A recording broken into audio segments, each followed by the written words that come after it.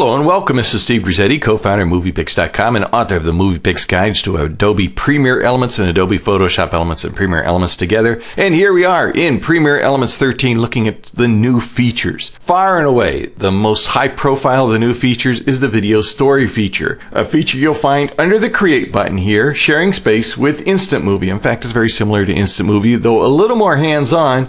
Now, Video Story will walk you through the process by simply providing you a template that you drop your clips into. So we'll click on Create a New Story.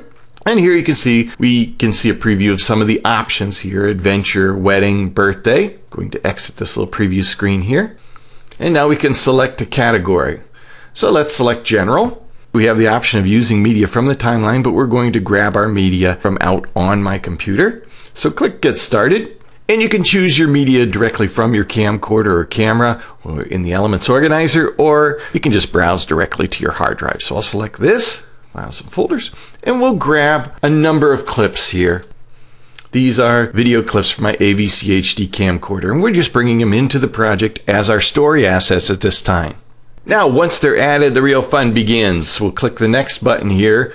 And on the next button, we have the various chapters. Heading chapter, our title chapter. Why don't we just go ahead and take this footage shot from outside an airplane. We'll drop that in here for the title segment. Now, title segments you can only put one clip into, but these other drop areas here, you can add as many clips as you like to them. So we'll just go and we'll grab several of these here from our assets, grab them all at once, and just drag them over here. You can see you can add as many as you'd like. Into our Who's Who area, we'll grab a few more. And you can include, you don't have to use every single chapter here, but they give you enough chapters that it actually will build out a story if you'd like, including story credits at the end. But let's keep it as is here. We'll throw one in here for story credits at the very end. And then we click the Next button. The program is going to analyze the clips briefly. Now what we see is the detail view. And in the detail view, we're only going to look at one of these little chapters at a time. So when I go to the story title, you see I have this title area and I have the clip I dropped in there. But in Party Preparations, where I dropped a whole bunch of clips, I have several clips in there. Now, even though there's a title at the beginning of each of these, we can customize the title. Let's say this isn't really a Party Preparations. Let's say this is the Family Reunion. That's going to update the title. See if I play the title here.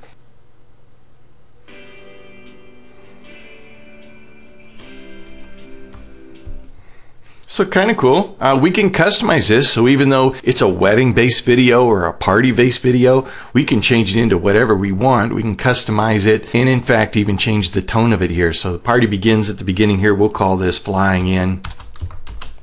And that will change the title for it too. Now, these individual clips, we can also custom edit them. So for instance, I don't have to see the entirety of every one of these clips. We'll go back here to this first one. I know this is a longer clip. So if I click this little star here that appears when I hover my mouse over the clip, it's going to open up the Favorite Moments tool. And then I demonstrated the Favorite Moments tool in another tutorial. But you can see essentially we go into the clip here and we can decide how much of it we actually want to use. So we'll choose a segment here. We'll move the playhead out a little farther.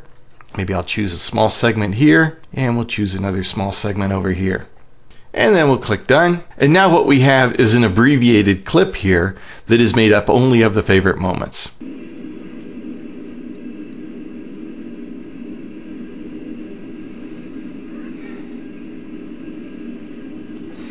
Pretty cool, huh? Now, the program will automatically generate music for you based on whatever mood you choose, either the recommended mood or sentimental, classical, vibrant. So you can customize this any way you want. In fact, if you click on the cog here near chapter mood, you can actually open up and apply your own custom music. You can apply filters to it to change the color or get rid of all filters.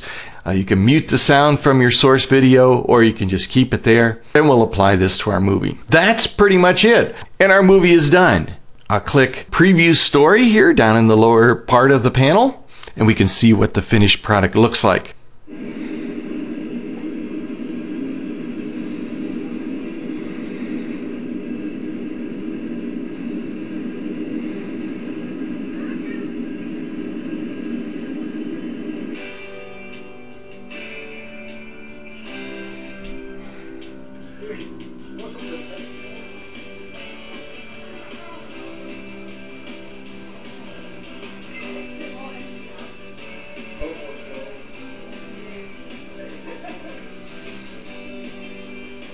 So you can see this is very cool, and it's a little more hands-on, like I say, than an instant movie, because you're actually deciding what goes in there and where, and you just kind of customize the elements of it. If you'd like to know more about the program, be sure to check out our many tips and tutorials here at MoviePix.com. If you want to know everything about version 13, all the little hidden gems in there, we'll show you how to do it all in the MoviePix.com guide to Premiere Elements, the MoviePix.com guide to Premiere Elements and Photoshop Elements together, available at Amazon.com, and of course right here at the MoviePix store. I'm Steve Grizzetti. Thanks for joining me. We'll see you again real soon.